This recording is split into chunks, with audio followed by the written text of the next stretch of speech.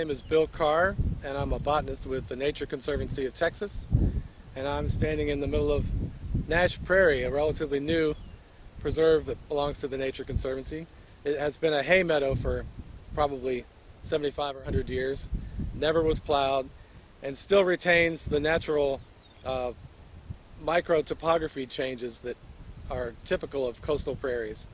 There are several features out here that help to make this such a unique and diverse place, and one of those features are these pimple mounds like the one I'm standing on now.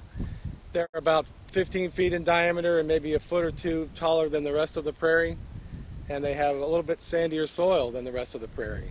So they tend to be better drained, and they'll support different plant species than the rest of the prairie.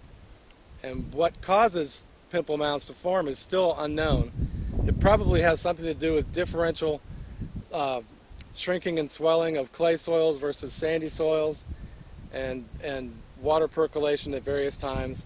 But one of the other pet theories for the formation of pimple mounds is that they were created by large Pleistocene gophers, which haven't been seen in a while out here.